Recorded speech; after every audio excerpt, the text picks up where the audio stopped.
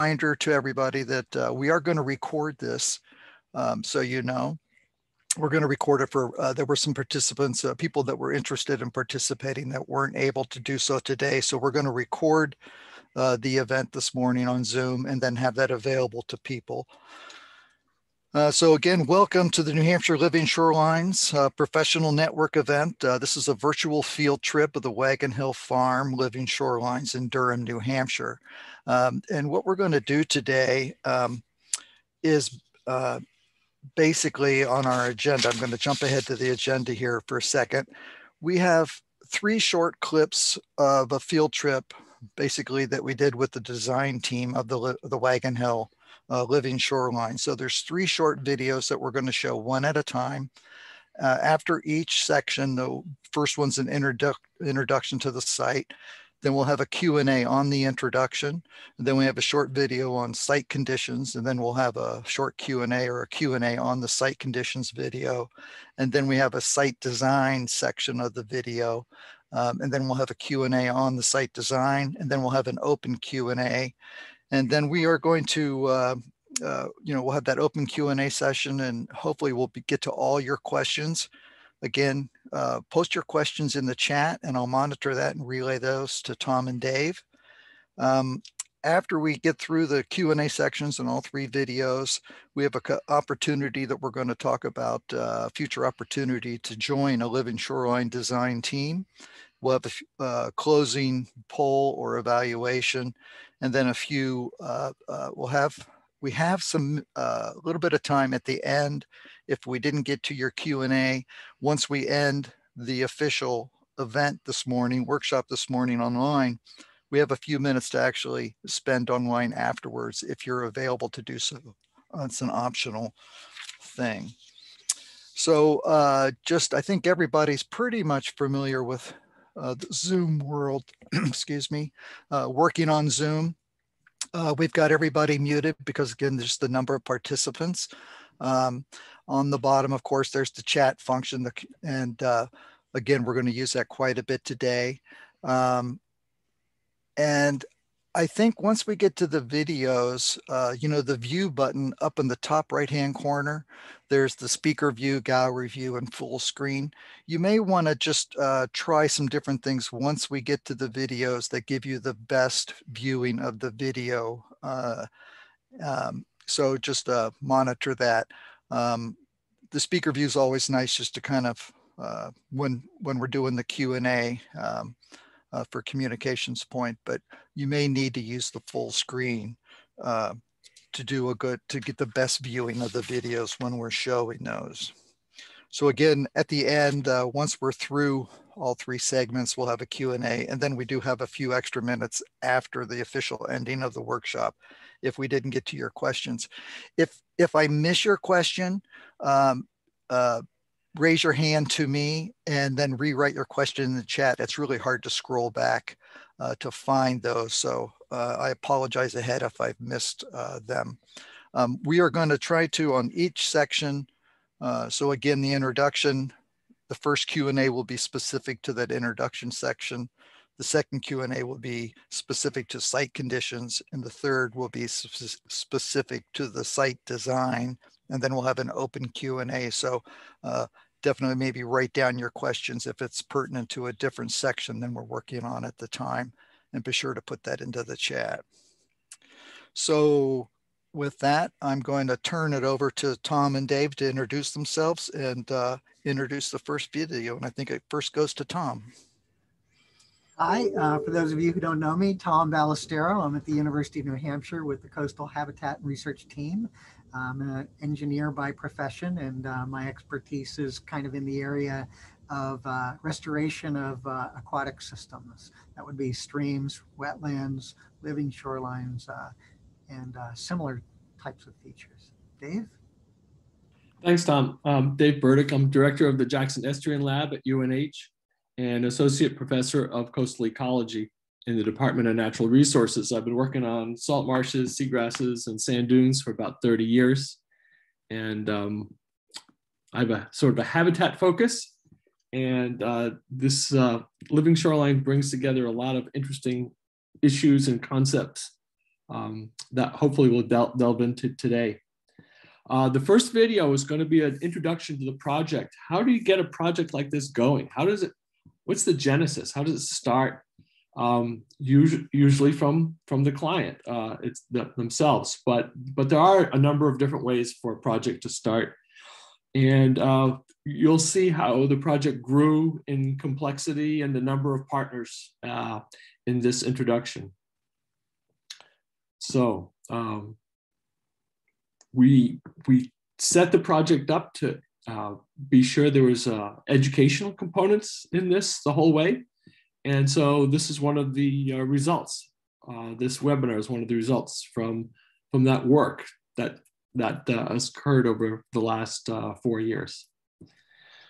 And Kirsten Howard is from DES is going to start that first video. Okay, very good.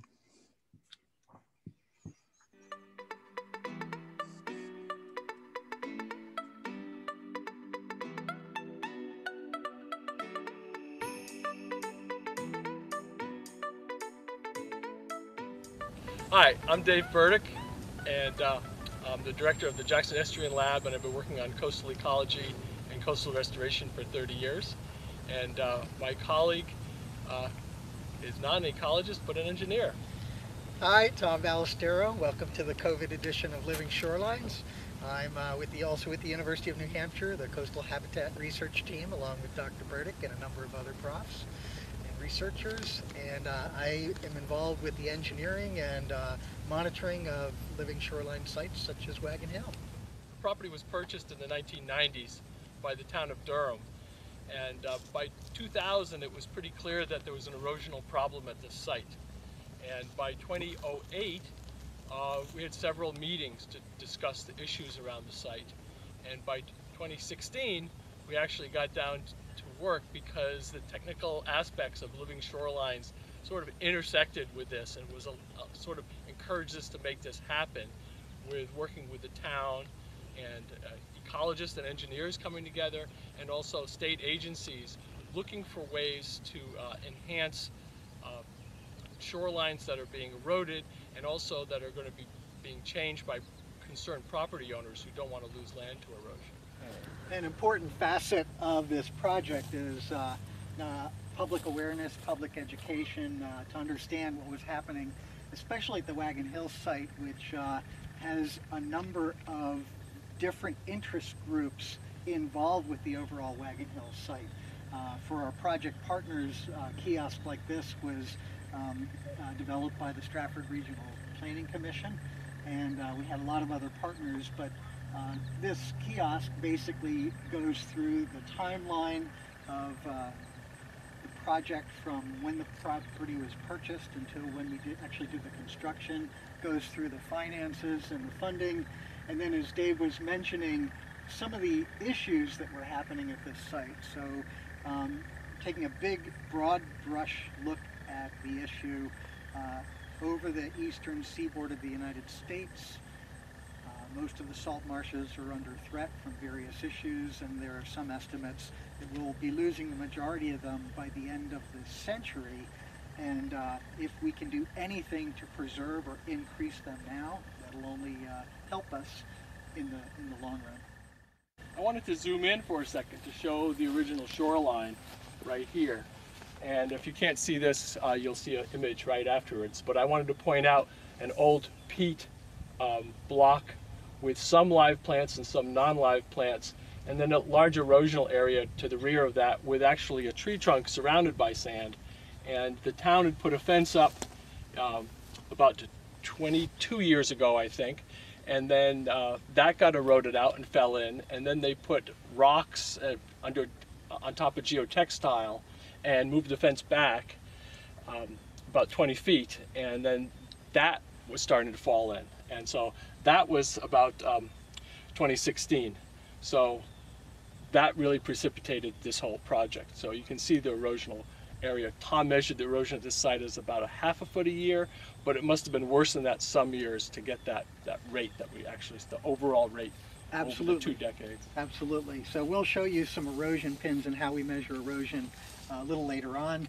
but just the movement of the fence was on the order of a rate of about a foot a year. The average that Dave just reported is the average erosion rate along this south-facing portion of the system, and locally where we had erosion pins, we were seeing rates of some up as high as a foot per year. So the erosive attack hasn't really stopped.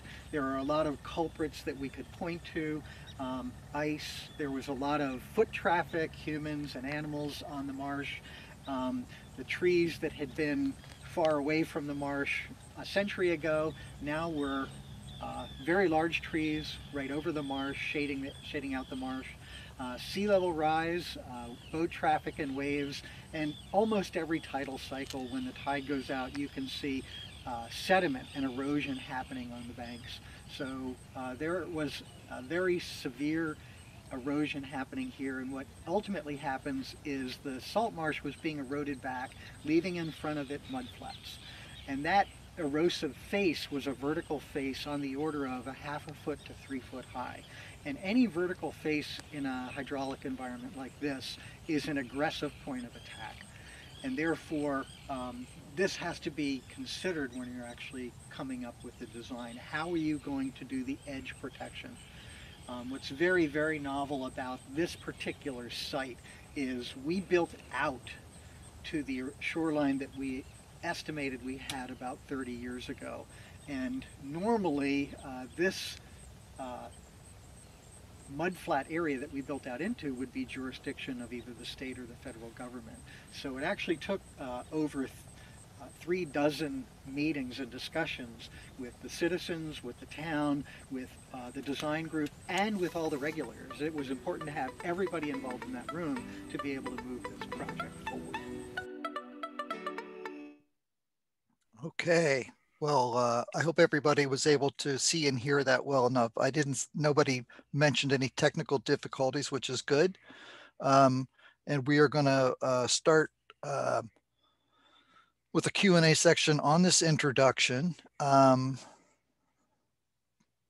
We have a few slides. You want to do the slides now? Did I miss this? Oh, Tom, you're on mute. Sorry. You're right. There we go. I just wanted the audience to get an idea of what the site looked like before we actually did the restoration. So in this slide, the marsh in the background is actually what we considered more or less a reference marsh, which is always nice to have nearby. This was the stump Dave had pointed out. And I had made the comment that every tidal cycle, as the tide was going out, you could see erosion. And here in this picture, clearly in August of 2016, you can see the waves of sediment moving out. And again, this shoreline we built out about 30 feet. This was the shoreline in 1992 from a Google Earth image. And this was the shoreline in 2015. And the difference between the two, you can see how the erosion occurred here. The erosion obviously is arrested where we have this pier that goes back a century or more. There's a lot of riprap here, but as you move around the Wagon Hill site, there's still more erosion. And we'll show you the erosion pins later, but we can certainly attest to a very aggressive erosion almost everywhere along this bank, and further to the west and north. And then again, where the blue pins are, that's more or less our reference site. Okay, excellent. So reminder to everybody to use the chat to relay your questions, questions about the introduction section. Those slides were very helpful, especially the one with the tree trunk I found interesting, because you'll see that later when we get into the design. And also to see the erosion on the tidal cycle, to see the mud actually along the shore of the darker water. So again, questions from the participants, just type them in there into the chat. I'm not seeing anything come up. So I want to just, if I can, jump in, try to monitor that. So one of the points in the introduction video is Tom, you mentioned about the number of meetings that it took with all the different stakeholders.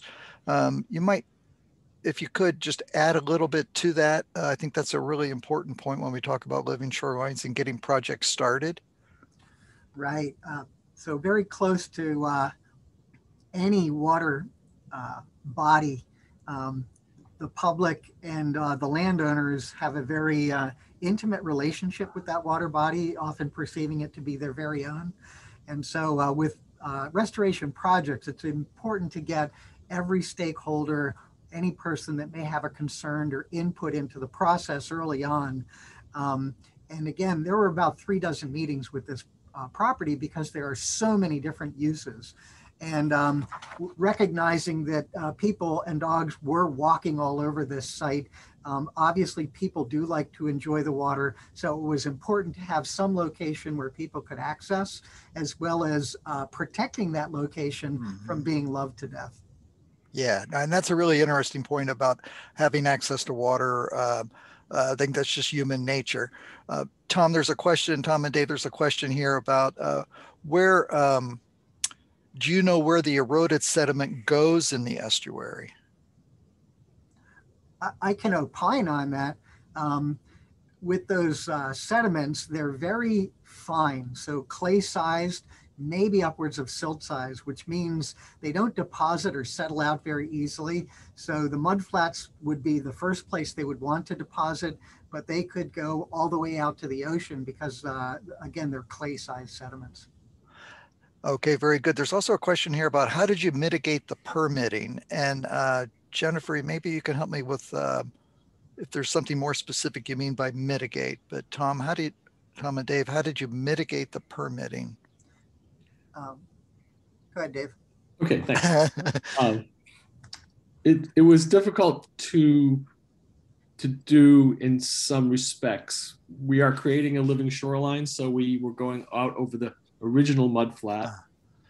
And so that was, because we showed that that was originally salt marsh, that was sort of granted, but we did have to take down a number of trees along the edge. And those trees, where the trees were, is an area where, as sea level rises, marsh can migrate back. So by providing marsh migration space and planting trees well out of the way of the rising tides, we satisfied the permitters. So we didn't have to do any specific mitigation for the project. Jennifer gave some more information here about the question. She says, how do you mitigate the permitting between the people and the agencies? And I guess I would interpret that. I think it was mentioned again when you guys were in front of the sign there, and she says the public. And I guess it just refers to the importance of the public education component and the communication component, and how is that dealt with in this project? Well, I think everyone understands erosion, and everyone's seen erosion, and everyone recognizes that this is a very valuable piece of land for the town, and it's where the townspeople really interact with the river, the Oyster River, more so than any other location.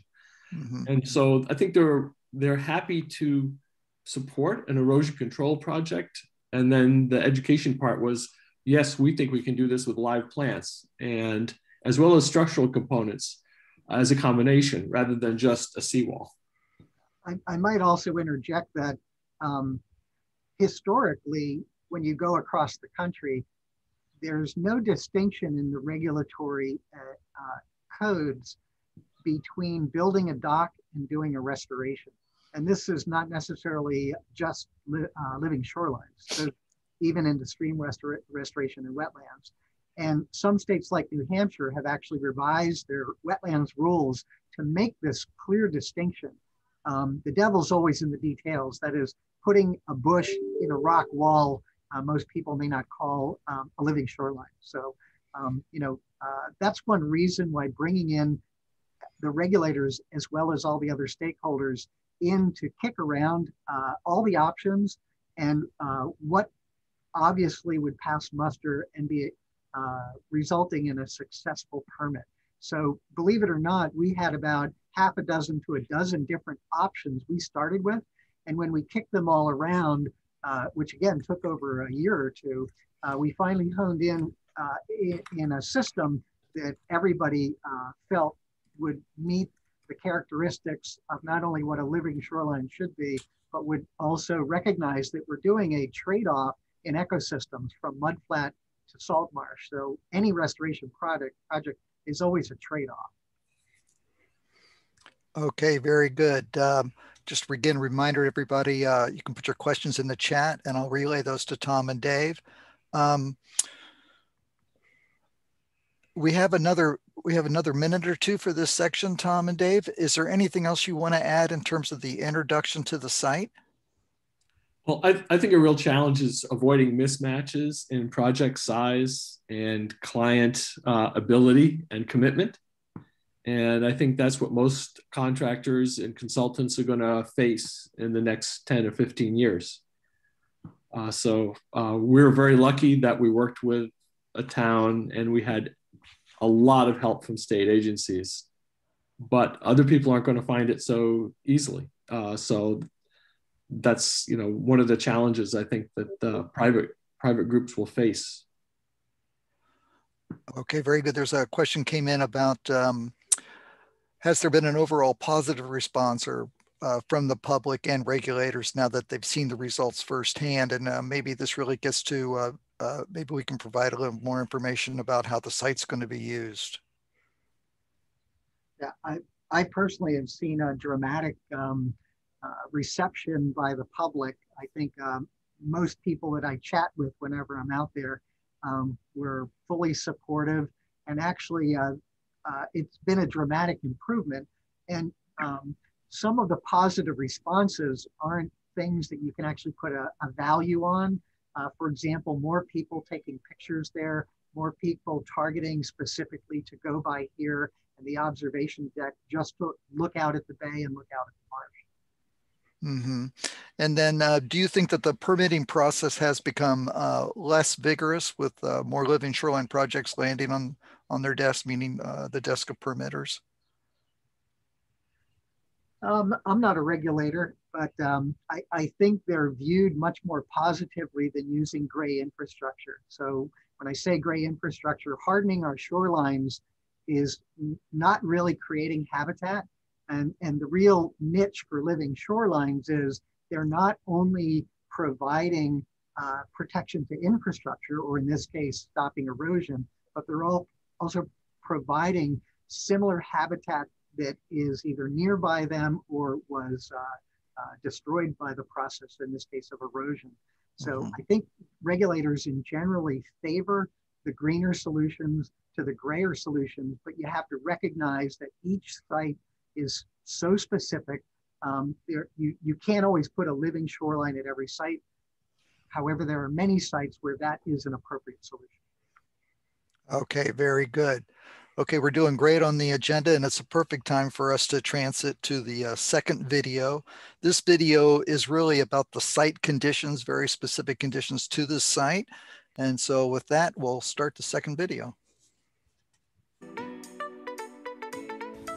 One of the significant causes of erosion on any of these shorelines, and particularly this one, is where the runoff from upland areas comes onto either the buffer area or the upper marsh or the lower marsh. As the water travels longer and longer flow paths, it starts to concentrate and collects, and then it starts to gully.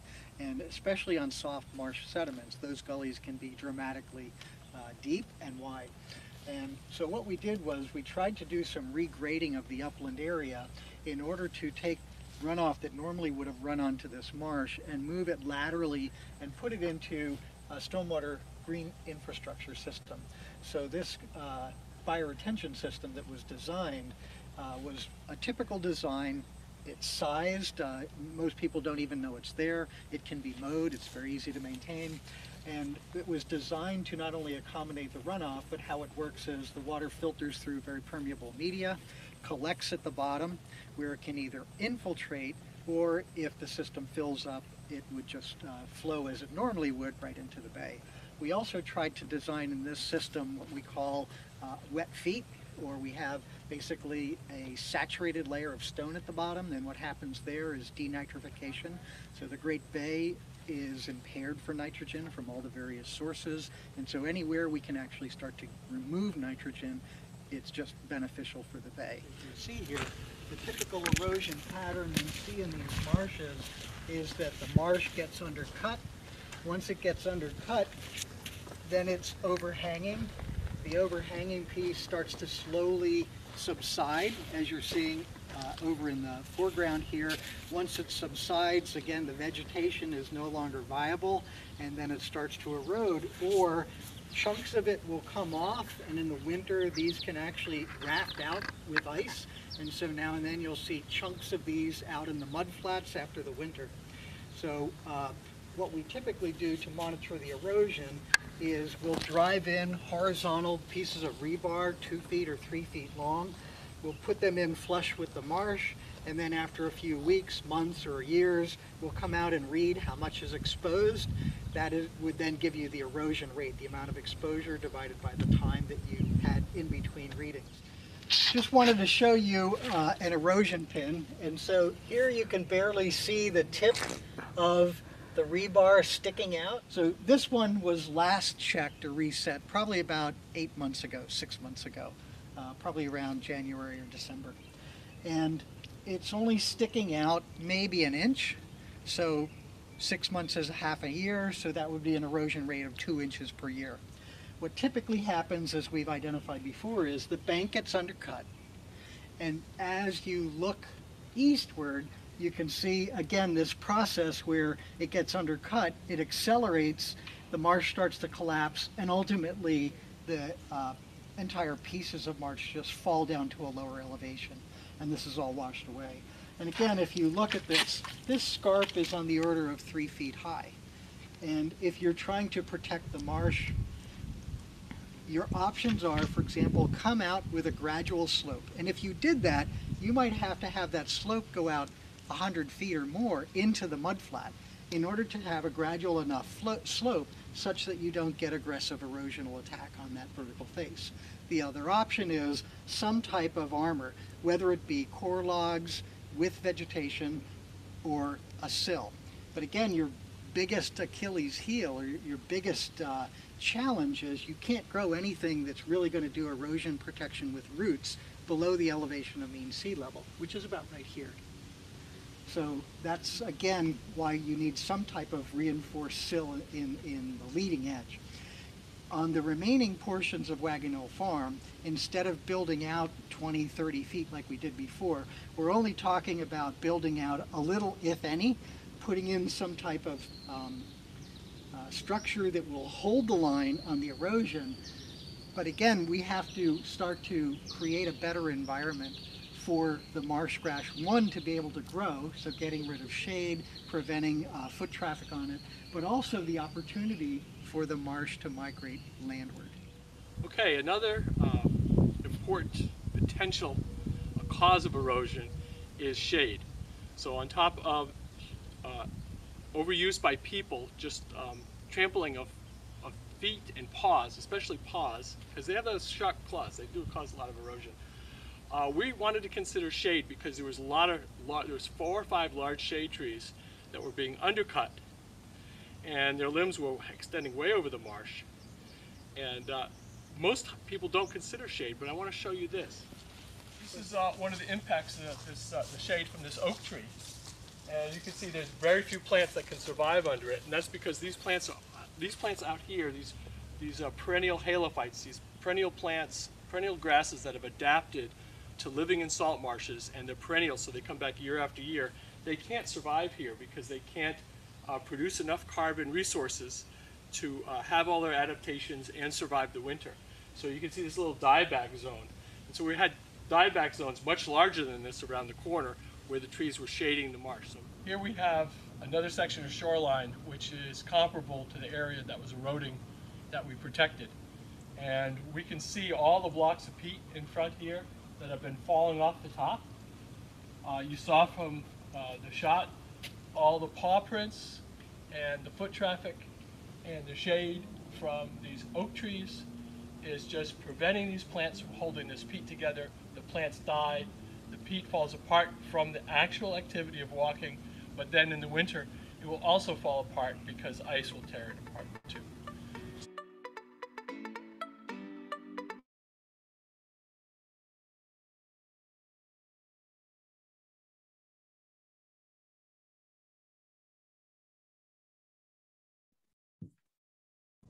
You're on mute, Steve.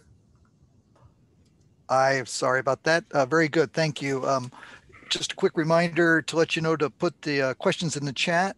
We've already got a question in there, Tom and Dave, from Debbie says she frequently walks at Wagon Hill and the conversation has been positive and it's interested in what's going on and being done in the future there. Wonderful lesson, just an appreciation, I guess, of the site. And I think that just also refers to or just reinforces the value and need for that public education component in the big kiosk that was done there. I just want to point that out as well. A lot of good information in that kiosk for that public interface to understand what's happening at the site because a lot of people do use it. So any questions about the site conditions, put them into the chat for us. And I'll start off a little bit here just to get us going.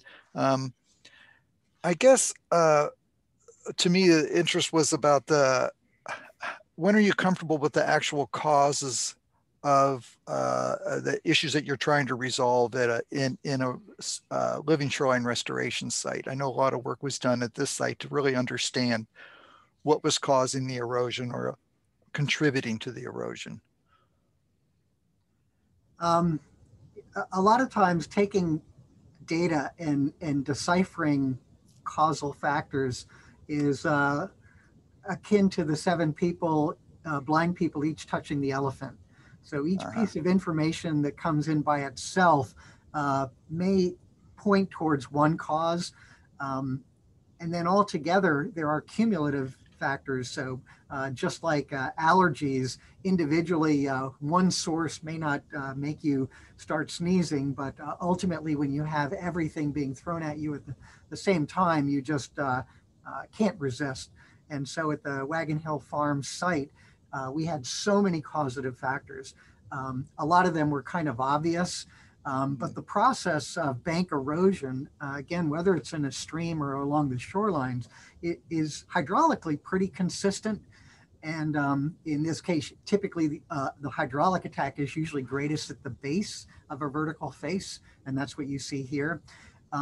But just as important to halting erosion and what you commonly think of, the first thing people think of to stop erosion is to put in armor, something bigger that can't be washed away. And yes, that is one way to do it, increase the structural strength. But another way to do it is with the roots of plants. And so when you look at the surface, and I think this is what Dave was clearly pointing out, if the plants can't survive, then the roots don't survive, and that only aggravates the attack and the erosive process. Okay, very good. And there's a question here about, and it's one that I shared in the past when we were at another site looking and talking about the trees and shade. But the comment is, how close should trees be to the shoreline? And of course, that's a interesting question. I think the trees can be close to the shoreline, but you do have to steward this. So in a perfect world where there's no people, well, maybe that's not a perfect world. How should I rephrase that? In a world without people and a lot of different activities going on, the salt marsh would not have been destroyed in many areas that are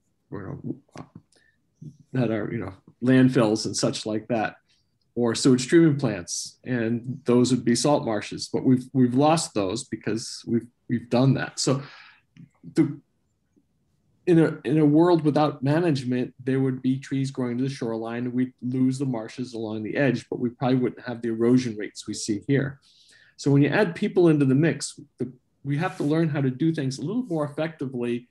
And one of the things that we need to think about with the trees is overhanging branches. Yes, the tree branches would love to overhang the salt marsh, but the trees do things for trees, not realizing that they're going to undermine themselves and fall into the water. And we have lots of photographs of those trees in the water, falling into the water. So it's really up to people to take the overhanging branches off. And it's just, it's a management sort of issue.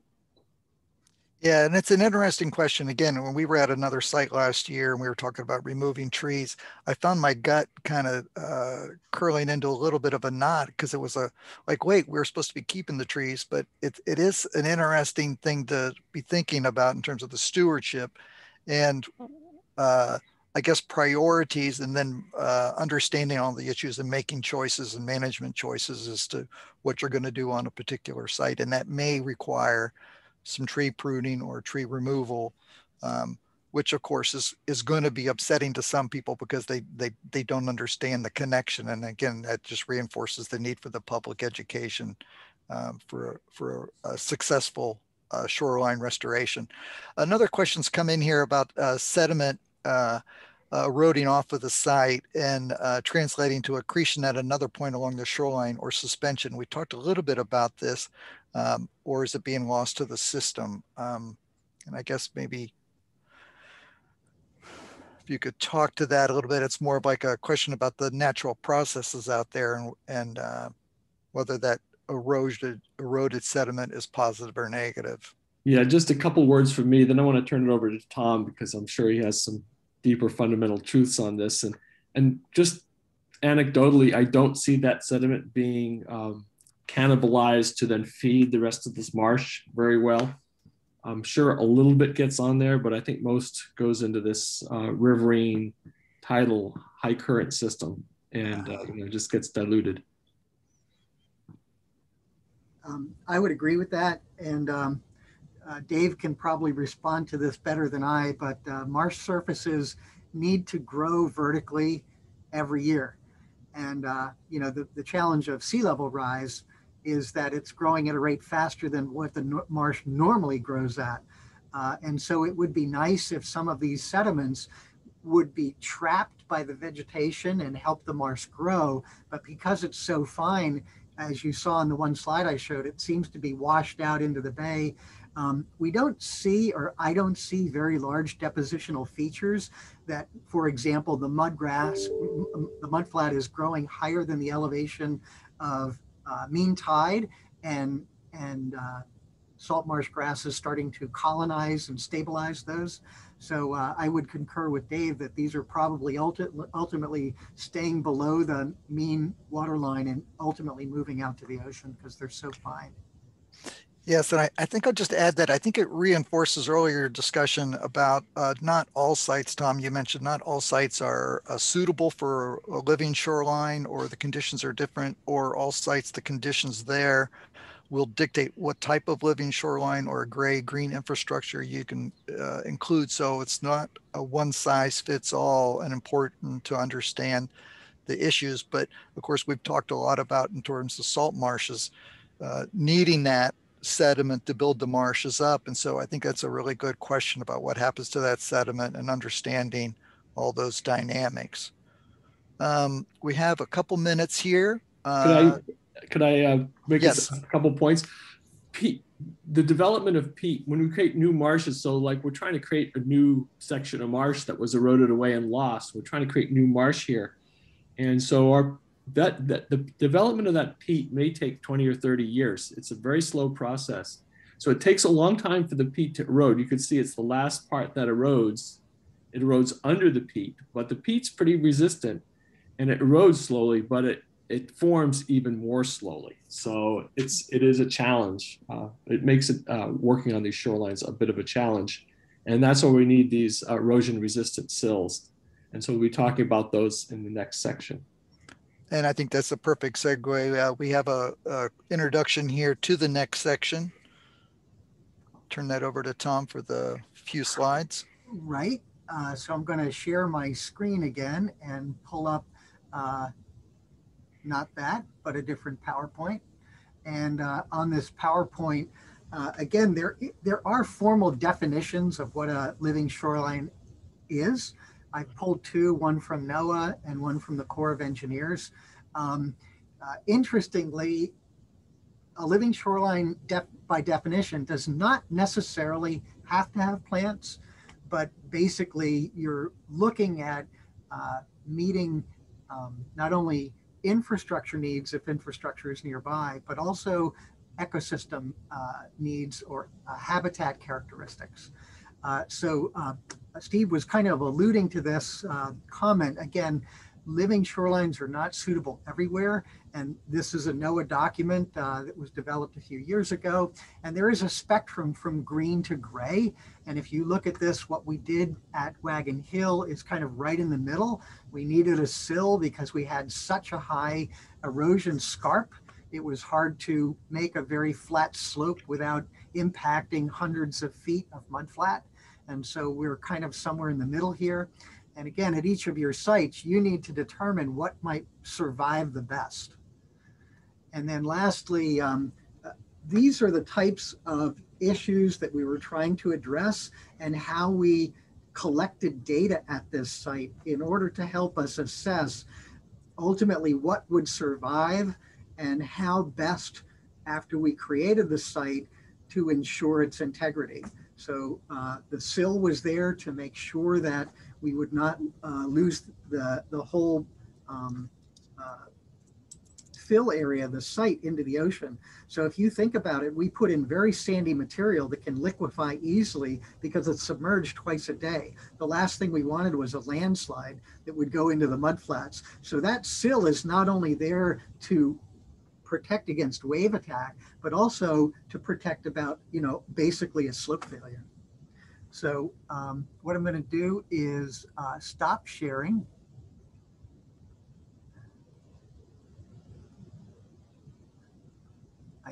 I can't tell if I stop share. There it is.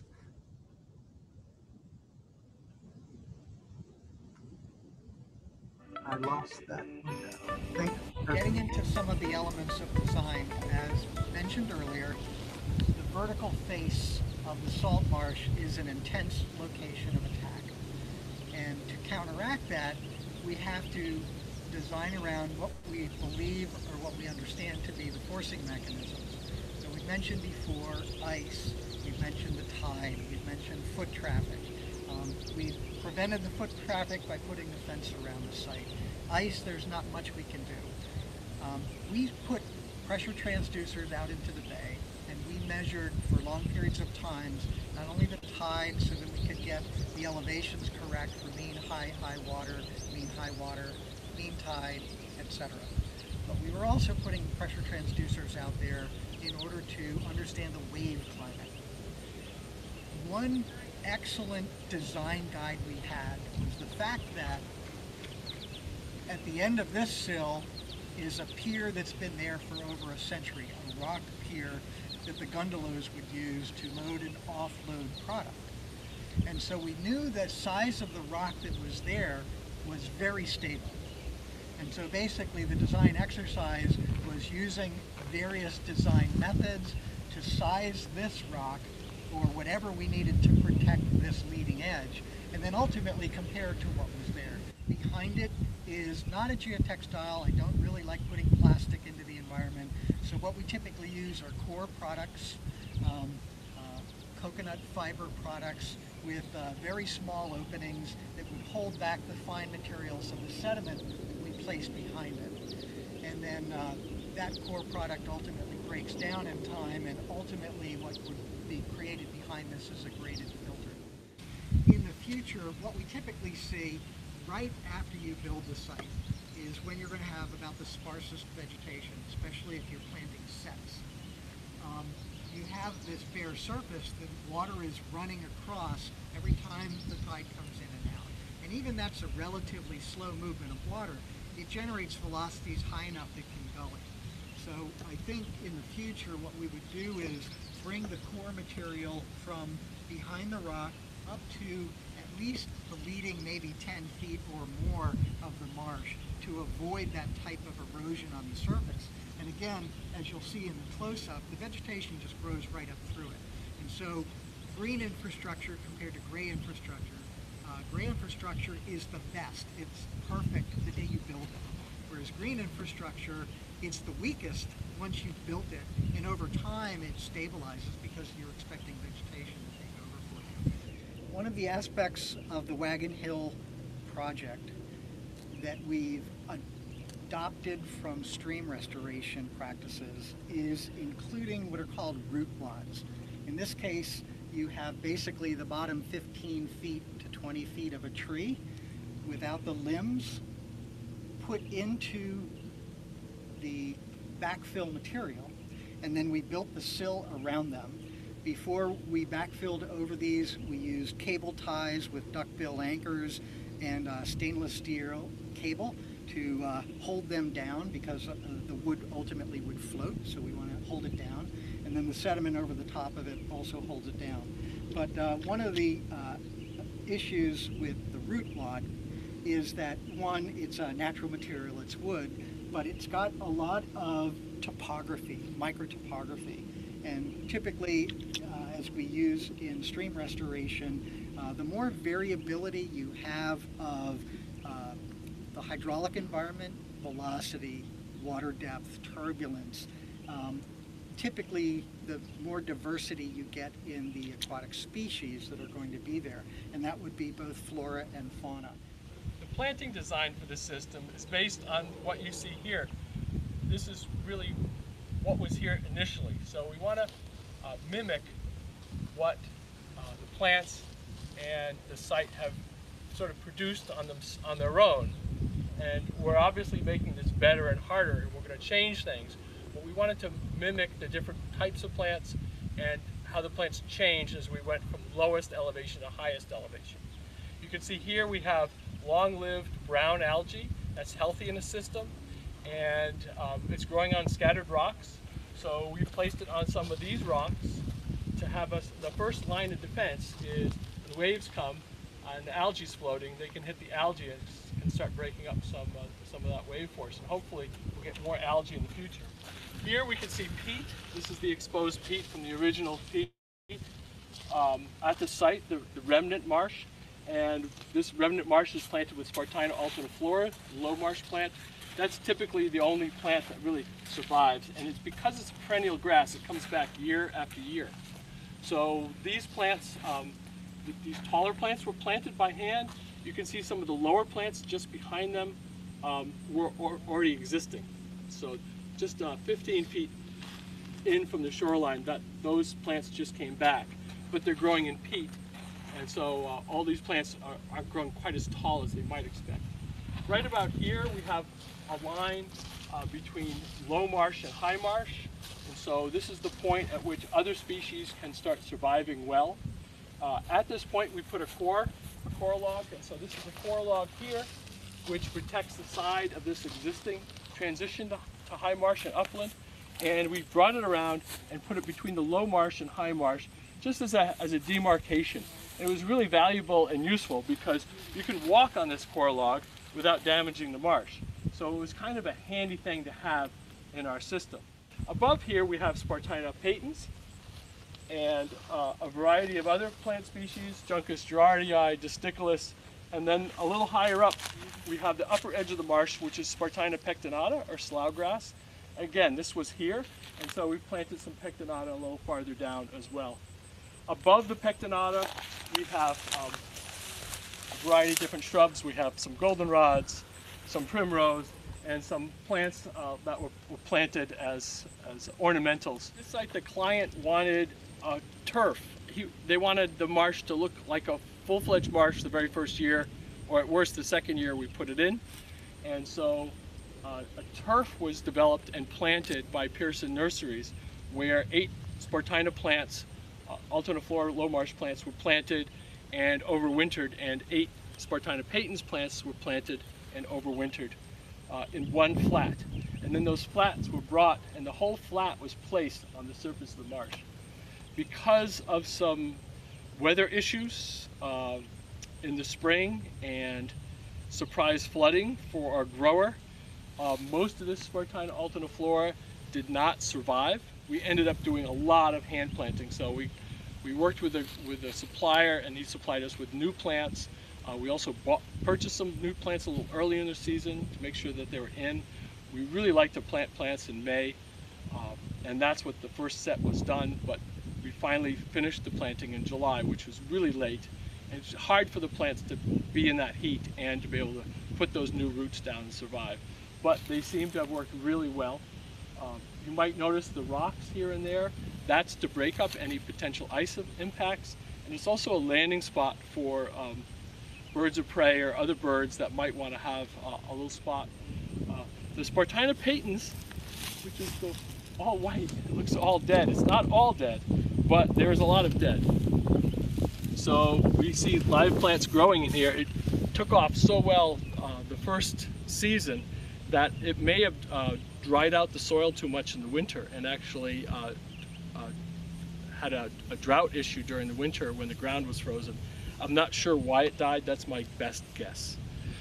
We also planted by hand sprigs of Disticulus and Juncus, and so I wanted to show everyone the Disticulus is right in front of me here. One step. This is Disticulus spicata. You can see how much it's spread. That's one growing season. It's amazing. We also planted Juncus gerardii, and so here's 2 plants of Juncus gerardii.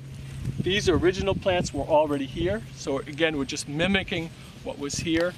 We see the Spartina pectinata, the rough cordgrass. So we're going to go onto our marsh. So a little farther along the marsh, we see Panicum virgatum and rough cordgrass at this upper edge. And then we move into different shrubberies. We have sweet pepperbush, we have bayberry, highbush blueberry, some dogwood, and some viburnum, and a couple other species up here.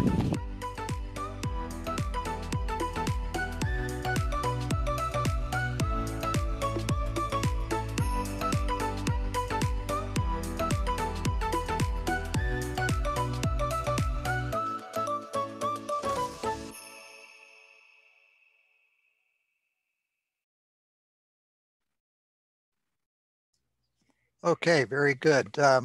So first let's, we'll have a Q&A about the site design specifically, and then once we have some time with that, we can open it up to all questions about any aspects of the living shoreline design. And there was some interesting questions already in the chat. One was about if we experimented with stone size in the sill structure. And I think, Tom, you mentioned that and just reinforce it was in the video about the launch site there, and maybe just reinforce that for a second. Yes, and so big backstory is Durham had this rock from excavations all over town that they had stockpiled at one of their pits. And when we did the analyses, a smaller rock would have been fine. The rock at the pier is a little bit larger. And when we went through all the different various design methods for rock size, what Durham had was larger. And so we just used that. As far as experimenting with rock sizes on the order of 2 to 4 inches could possibly be stable in this environment. And when we start to look at restorations westward of here of the remaining shoreline, that's where we were going to, again, develop some of these options, again, going through meetings with regulators and the town to see what everybody would be happy with. We were going to look at sills made of smaller sized rocks, sills made of logs, and sills made of composite types of materials. Okay, very good. Lots of questions coming in. I'm going to try to keep up with them. Can you speak to the elevation specific to each of the Spartinas and where they flourish and where they are challenged? And then maybe talk about some of the resources we have coming up. I'm not sure what you mean by resources, Steve, but every site can be a little different. We could give you probably NAVD 88s for this site, but I think the best way to explain it for everyone to get the most out of this is about from the mid tide line, or a little higher than the mid tide line, but very close to that, to mean high water. We have the low marsh, which is dominated by Spartina alterniflora. There's very few other plants that can survive there. There's no other of the grassy perennials that will survive below that. So from mean high water above to mean higher high water or the highest observable tide, we'll have a variety of high marsh plants ending with the Spartina pectinata and Panicum virgatum. Pretty much our whole system falls within there. Every site's going to have slightly different tides because the way the tide progresses. This was a particularly tricky site because it's at a tidal nodal point in the Great Bay Estuary. So we kind of expected high tides at this site, and we didn't get the normal spring tides didn't cover as much as we thought they would from our tidal measurements. So the resources that I was mentioned, the project is working on a plant list for New Hampshire to be used in restoration sites. So that should be coming soon. And there's a couple other questions here, Dave, regarding some of the grasses that are relative to what we've just been talking about. And one is maybe you could speak to source of grasses. And then there was also a question about mowing some of the salt marsh grasses and the effect that that has. And if you could speak to those two aspects. I don't know that much about mowing. I don't, if you mow at the end of September, it's probably not going to be too deleterious to the grasses, but I really don't know about any benefits from mowing. What was the other question? About sources of plants. Oh, the sources of plants. Well, Pearson Nurseries grew the plants out. Pierson. I noticed it was the automatic speller didn't get it quite right in the video. They're in southern Maine, and they handle a lot of native species, so they're a really good source. Another source we use is New England wetland plants in western Massachusetts. And if you're a little to the south of us, you might want to go to some plant suppliers in Maryland or New Jersey. I think Pinelands Nurseries in New Jersey does a pretty good job on plants. Okay, very good. So we have lots of questions coming in here. They are typically wholesale and not retail, unfortunately. So a lot of normal people can't get access to these plants.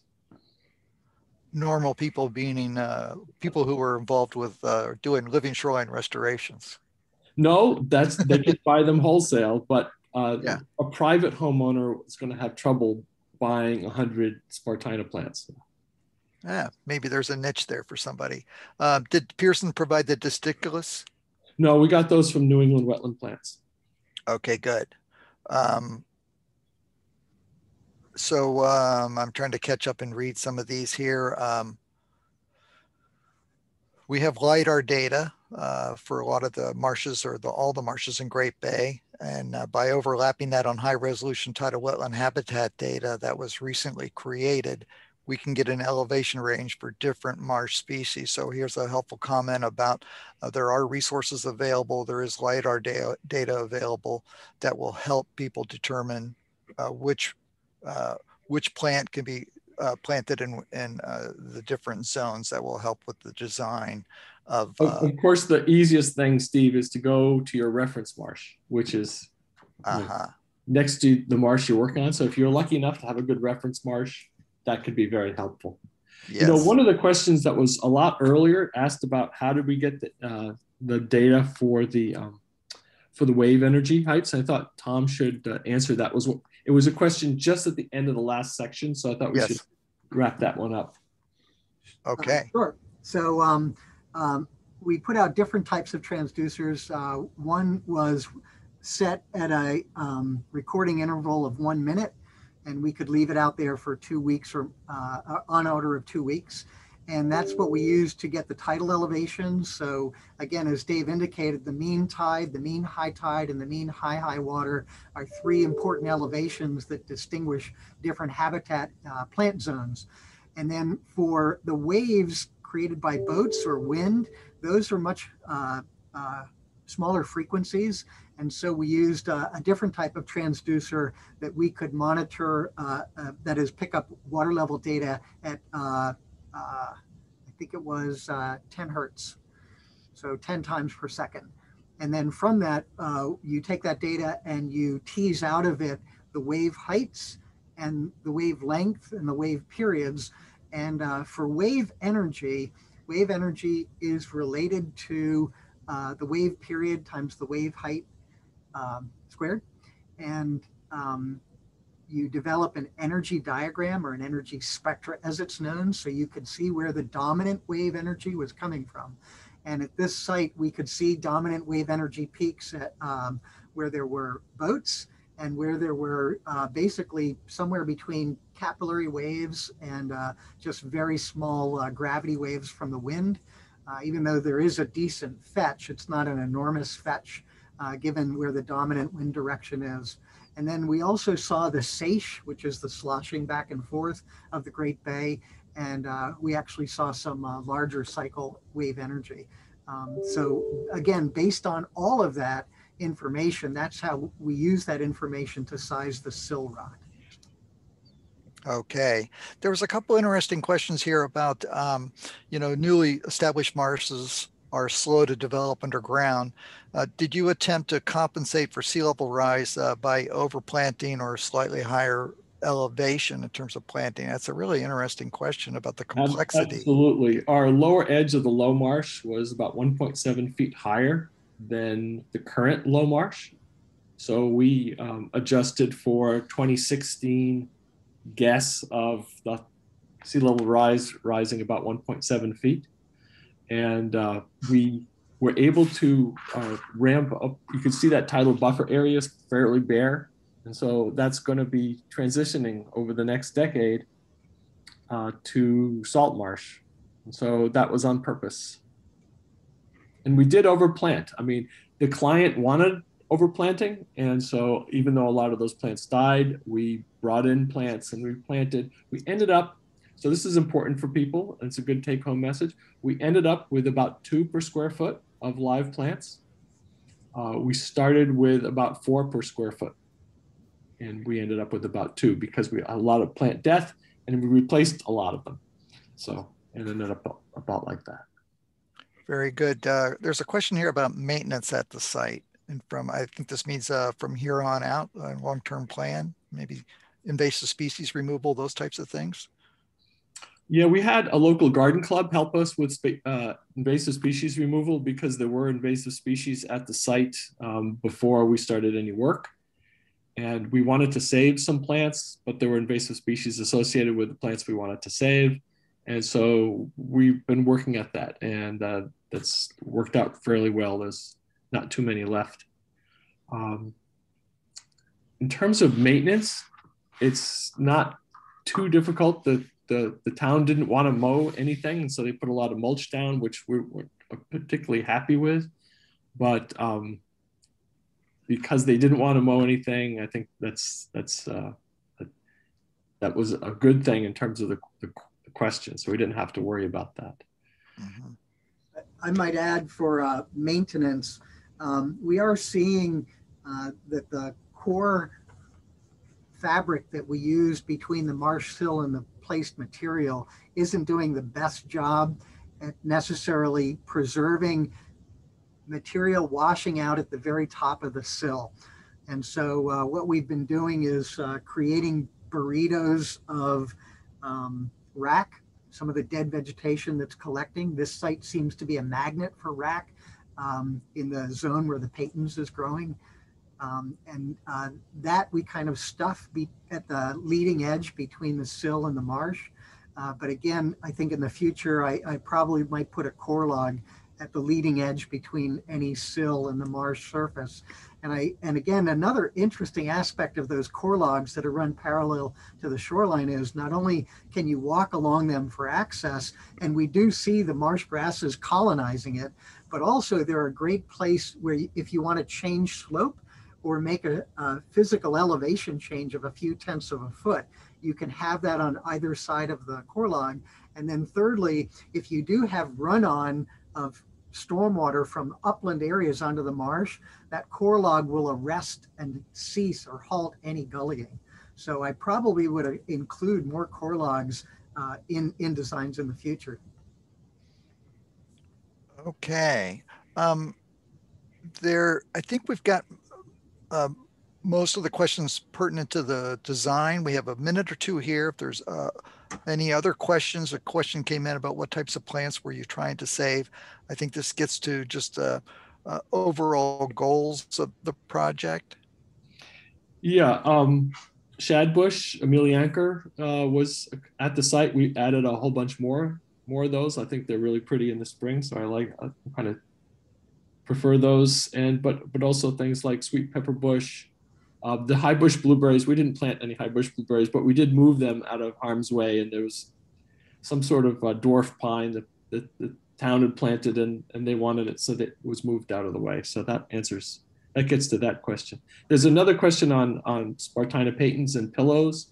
So there's these organic pillows you can put your patens in, and that might prevent desiccation. And that's something we probably should try in the future at this site, at least at a couple locations. So thank you for Matt for that point.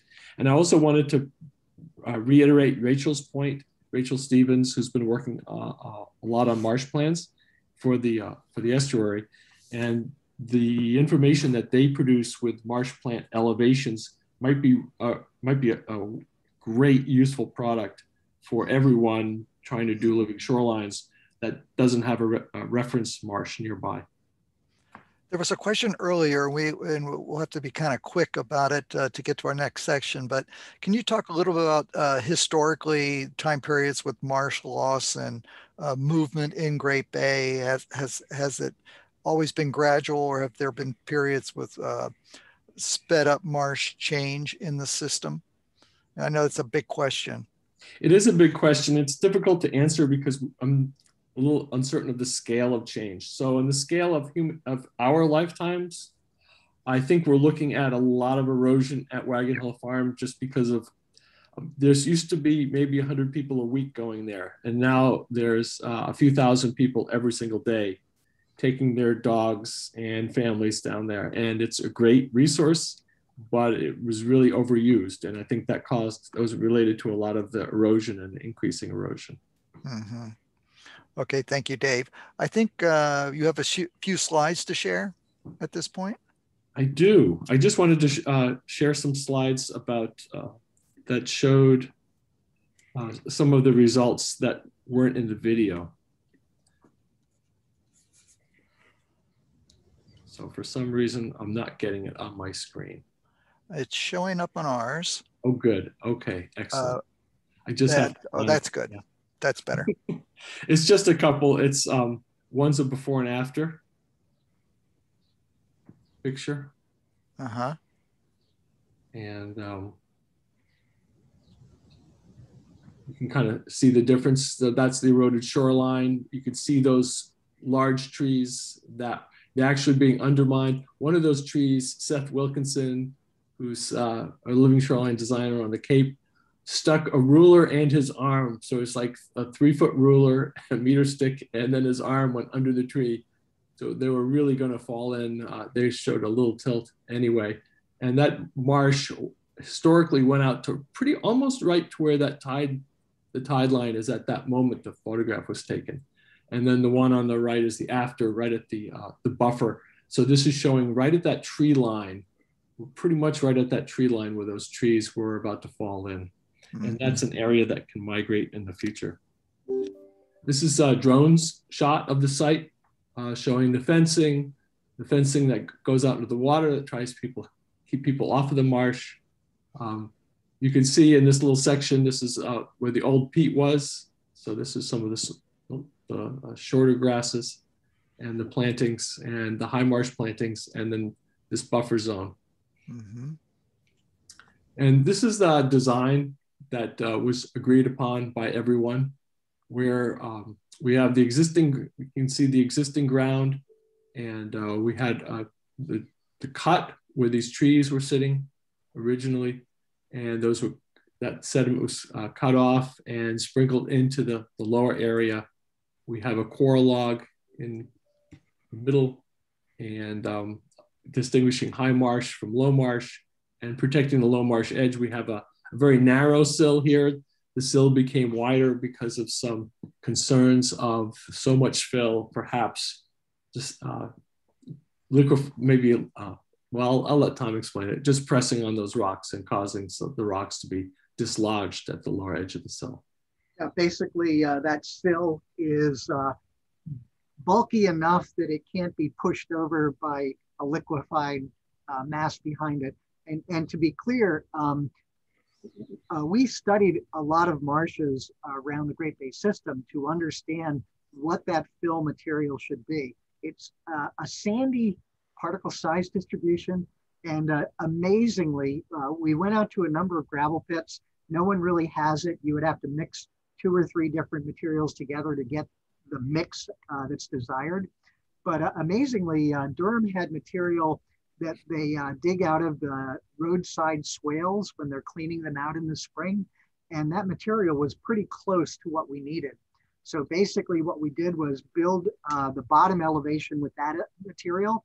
And then at the top, we used a mix of 2 different gravel pit materials that matched the particle system distribution system we wanted.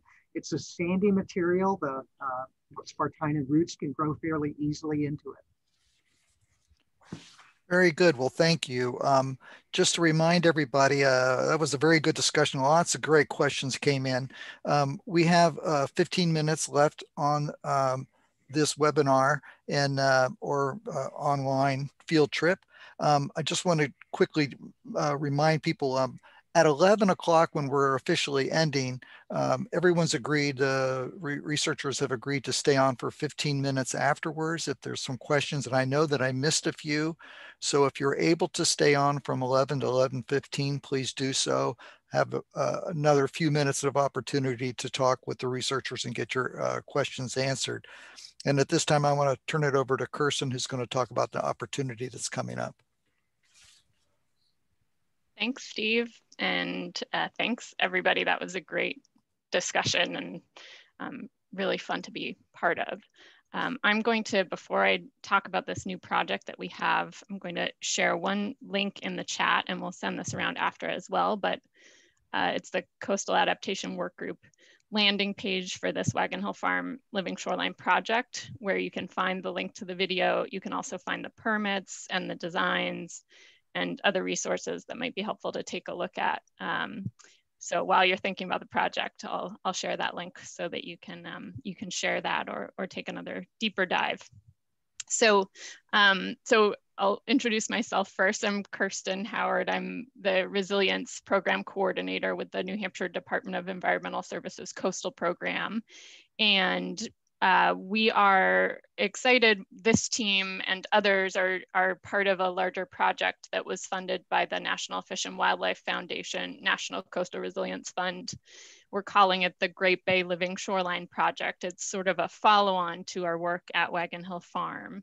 And the project is aiming to create 3 to 4 new living shoreline projects in the Great Bay Estuary focused on erosional sites that will protect salt marsh habitat and coastal communities from erosion, sea level rise, and flooding where that's relevant. And as part of this project, we're launching a new professional development program that will support professionals looking to gain hands-on experience with living shoreline designs. So we're soliciting applications from landscapers, landscape designers, engineers, restoration professionals, project managers, and contractor professionals that are based in New England to form living shoreline design teams. And each team is going to be assigned to one of the 3 to 4 sites along Great Bay, and will work with UNH and the other project team partners, as well as the property owner, to develop living shoreline conceptual designs for each site, which will then be presented in a larger event. So the call for applications is being released today, and this is the first announcement we're making about it. We have a project website. I'll place that link in the chat as well, where you can access more information about the project and about this opportunity and the application form itself. It's a pretty simple application form. And we do have stipend funding available for folks if they need it. And we have a few other exciting plans for curriculum as part of the project as well. So I'm happy to take a couple questions now about the opportunity if folks have them. Let me just share the project website link in the chat here. And I think that's sort of the gist of it. And so if anyone has questions or wants to do a little follow-on discussion about that, we can do that for a couple of minutes. Okay, very good. And while people are typing in any questions they have, I'll just remind folks that after this event, we will send everybody links to the 3 videos that we showed during this event. They're online on a YouTube site, and you can use those for educational purposes for other members of your boards or committees or groups that may be interested in living shoreline restoration. They can be really helpful. We're also going to be finishing up a plant list for New Hampshire pretty soon, and we'll be sending that out in the near future. And also there are some great resources, educational resources. This project was part of a larger New England-wide project about the state of the living shorelines in New England and status of them. And there's that and other resources that have been done that we will relink to you all in the near future. So I'm looking for some questions. I don't see any coming in specifically about the opportunity, but we will be sending, definitely hit those links. It's a great opportunity to participate in a design team for designing a living shoreline, and check those links out for the materials and information there about the opportunity that's coming up. Maybe we should just go to the closing poll, and I'll monitor for questions. If you have any questions about the opportunity, please type them in. In the meantime, we can do a little closing poll, little evaluation that will help us in the future. So if everybody could just take a minute to do that, be very helpful for us.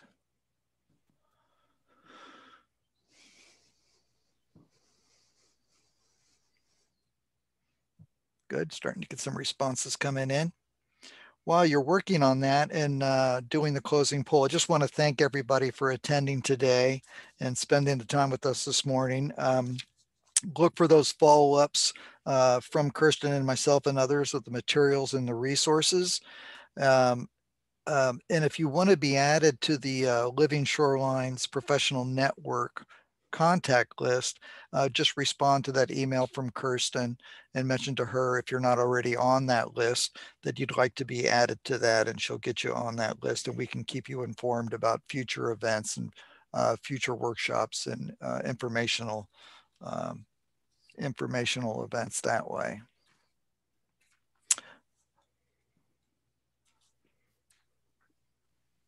Appreciate people taking the poll, giving us some feedback, which is very helpful.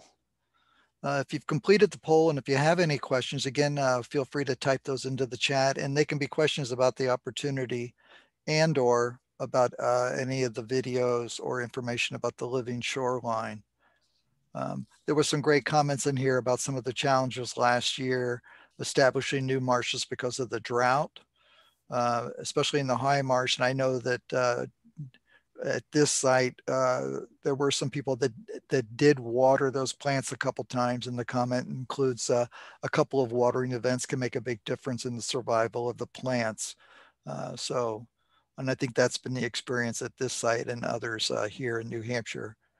And I think Dave referred to that a little bit and talked about try to get the planting done in May earlier before it really gets hot and dry. And that helps with the plant survivorship. Okay, we've got a lot of good, most people have taken the poll. Just a reminder, we'll have a few extra minutes here if you're able to hang on and have questions that we did not get to. So once you've completed the poll, feel free to raise your hand and we'll pull you off of mute, or you can unmute yourself to ask a question of Dave or Tom or Kirsten. or type it into the chat there, or get a cup of coffee. I think the good discussions, good questions came in today throughout. Okay, here's polling results. I'm looking for any raised hands or questions if anyone has any, and or comments. Oh, here's a question came in. To what extent does dredging of the Piscataqua for navigation cause an increase in loss of sediment, and in any way to prevent or slow that rate of loss? So question about the dredging that goes on. I'll try to speak to that. I was on a blue ribbon panel for examination of the loss of salt marshes in Jamaica Bay. And from that moment on, I realized that dredging can be a huge sink for really fine grained materials. And that has to influence the net amount of sediment available for marsh growth. So I think the more dredging that occurs in a system, the less sediments are going to be available. Not because of the sediments taken out, is because a giant hole was made, and all the fine-grained sediments are going to be going into that hole preferentially, then spread out all over the system the way it normally would be if the hole wasn't there. And I might add to that, the dredge hole is an area that would basically rob the marshes of sediment. But the other aspect of that is, by making a portion of this aquatic system deeper, you don't get as much dissipation of the wave energy. So you're just aggravating the hydraulic attack on the marshes themselves. Okay. And I think there were some questions I missed earlier. There was a question, interesting question about have you seen changes in the salinity in the system over time? And I think it kind of gets to climate change, sea level rise, and also just changing conditions. But specifically, how that might relate to restoration or shellfish beds. Yeah, I'm not sure about the shellfish beds. I have not seen a change in salinity at this site. In the video, the last video, you might have noticed there were cattails growing at the edge of where I was walking. And those cattails are a really good indicator of runoff. And not only runoff, but seepage of fresh water from the uplands into the system. And so the cattails were there before we started work on the system, and they're doing okay now. I don't expect it to become a lot fresher. Because there's so much tide in Great Bay, it's just that the tidal currents in Great Bay are going to bring that salt water in no matter what. David, is there any relationship between erosion rates and salinity, or Dave and Tom? I don't know of any. Okay, I have a question for you all. Were there any unintended consequences of the project? And if so, what were those? I can name one, and that is by protecting this area of marsh from foot traffic, it just moved it to other marshes, which is unfortunate, but it just demonstrates that the public, at least in this area, wants access to the water somehow, whether that be over the marsh or at locations, maybe just to look at it. So one aspect of what we designed here was a kind of a lookout pier, so that people could actually walk closer to the water in a very restricted area that's fenced off, and also be able to look over the marsh. We have game cameras up at the site, and we've demonstrated that, yeah, there's not as many people and dogs getting onto the marsh we restored, and that there are many people using this pier that was built for observation, just to take pictures or just to get better views. So that's probably the biggest consequence I can think of. Yeah, and I think that's really an important one, because I just yesterday was at along the river in Portsmouth, and the marsh. There were several places in the marsh where you could see, literally hundreds of footprints through it to get access to the water. And I think any design really needs to, or and location specific designs, you really do, human nature, just you're going to want to get down to the water and put your finger in it. And I think that has to be something to really be seriously considered on designs. All right, dope. I got some new messages roll down. Just some comments about thanks for sharing. What are your feelings on using soil choking riprap in areas of higher erosion areas? I'm not sure do you guys understand that? Feelings on using soil choking riprap in areas of higher erosion? So in general, if you're using riprap, it probably is not going to succeed just by itself. And the reason for that is the native material behind the riprap, where the salt marsh is sand size or smaller. And you need to have something between those two sizes to prevent that finer material from washing out through the interstices of the riprap. If you just put riprap right on the vertical face, that may slow down the erosion, but it's not going to stop it. So that in and of itself is only a temporary measure. And then ultimately, again, the riprap isn't necessarily habitat. What would happen is the fines would wash out behind it, and then the riprap would basically settle down into the mud flat and be covered. So that's kind of a temporary measure.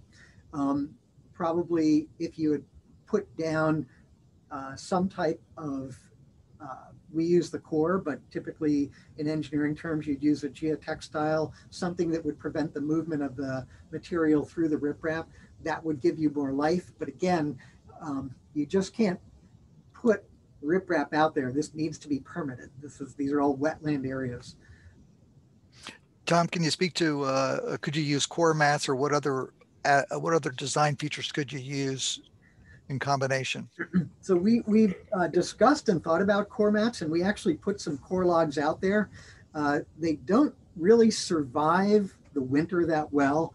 The ice really destroys them. And so they may have a life of anywhere from 3 to 5 years, and then they're either going to be shredded beyond recognition, or they could even raft out if they're not anchored down properly. And the real issue, and an important take-home message, is nothing with significant roots will grow below the mean tide. If we could engineer mangroves up here, that would be great, but we don't have something like that with roots that will hold sediment. And so that vertical face is really tough to protect up here. Very good. Do you as a team have any questions for the participants?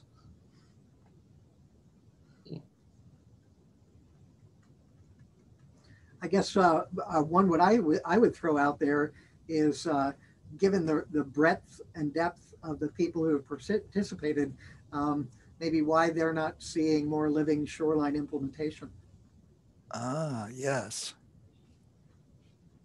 I like that. Anyone willing to speak to that a little bit about why we're not seeing more implementation of living shorelines in the system, addressing erosion issues? I mean, I think we could all kind of guess, but it'd be nice if someone had some specific real life examples of the issues that they're dealing with that's preventing more living shoreline work from happening.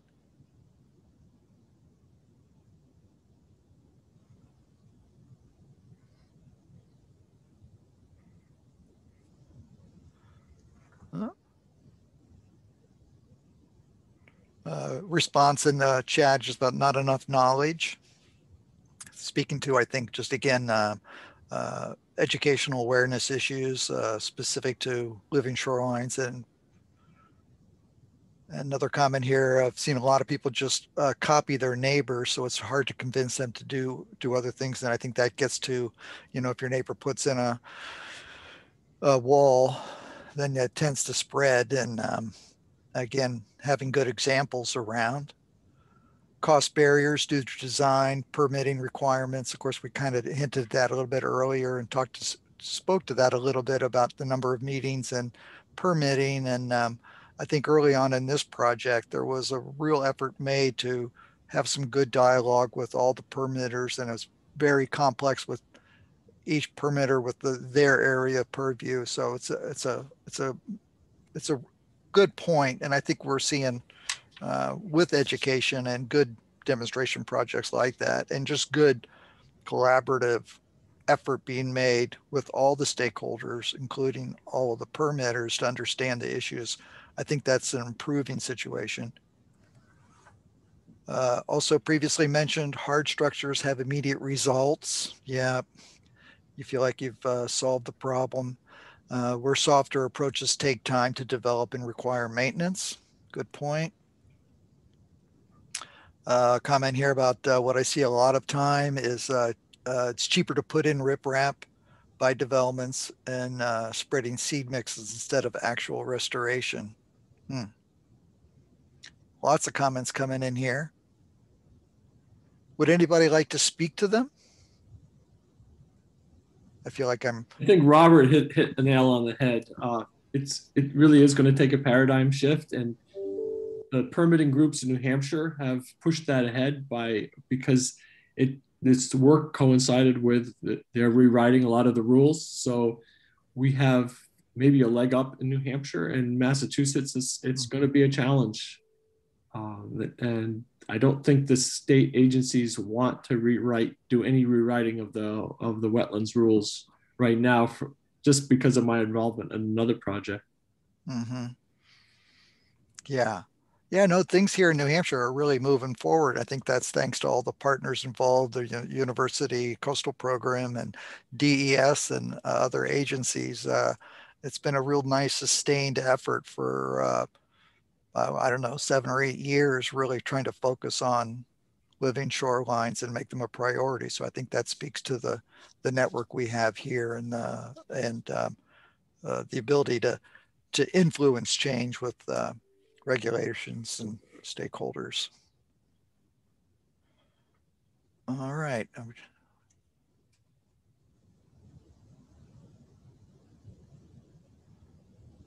Other comments coming in here.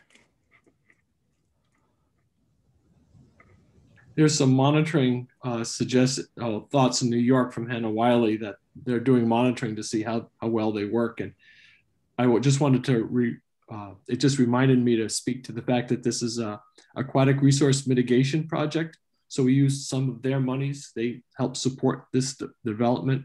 And that's a state New Hampshire DES program to use mitigation monies of habitats or wetlands lost from other projects. It's sort of an in lieu fee response. And so we're able to monitor this for 5 years. And so that will be good. And we'll put together a final report to get some of the long-term perspectives. Yes.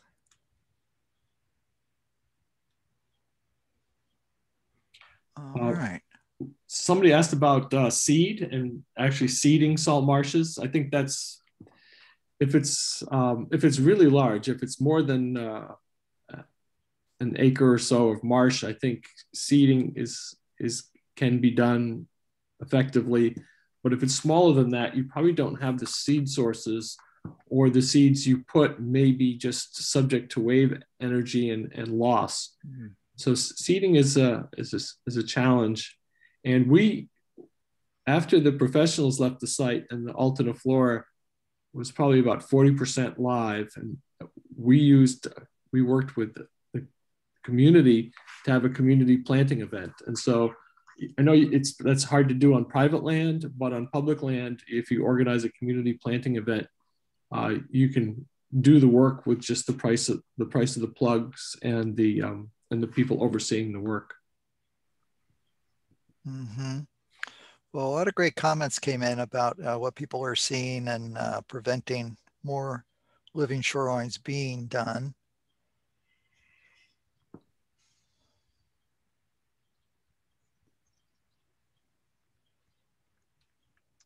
All Very good. We still have a few minutes here. Tom and Dave, any last comments that you want to add?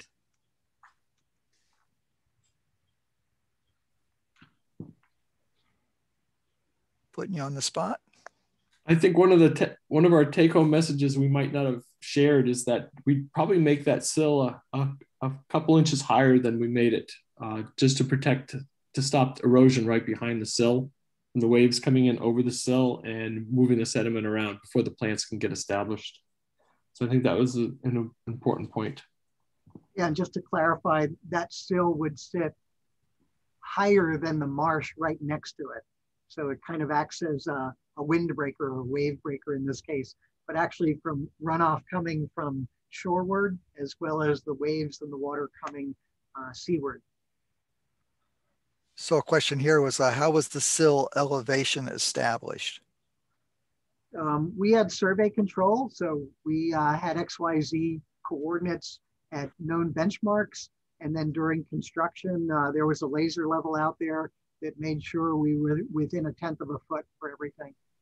And then of course, as you would expect, we tried to build everything a little high because we expected that the mud that we were building over would settle a little bit. And in fact, we saw that about on the order of about 1/10 of a foot. Mm-hmm. And I think I'll just mention to everybody, of course, if you're not familiar with the Wagon Hill site, it's open to the public all the time. And David mentioned just again the number of people that use the site. It's a great resource that is provided. But definitely feel free to visit the site yourself. There's the kiosk there, and you can get a really great sense of the site. The videos that we watched today were recorded last year. And you can, again, always watch those. We'll send you the link to them. It might be interesting to see if you can see some differences from last year's growth to this year's growth and some of the conditions out there in terms of plants taking hold and those types of things. So lots of thanks coming in from participants, which is very nice. Thank you all for spending the time with us. We do have a few more minutes if anyone has a last question for our scientific team and or resource managers.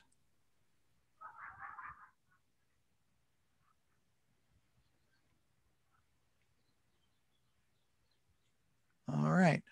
Thanks. Well, thanks, Tom. Thanks, Dave. Thanks, Kirsten. Again, thanks to all the participants for sharing with us, and look for some communications from us in the near future with resources and links to those videos, as well as the opportunity to join one of these design teams. So thanks, everybody. Thank you.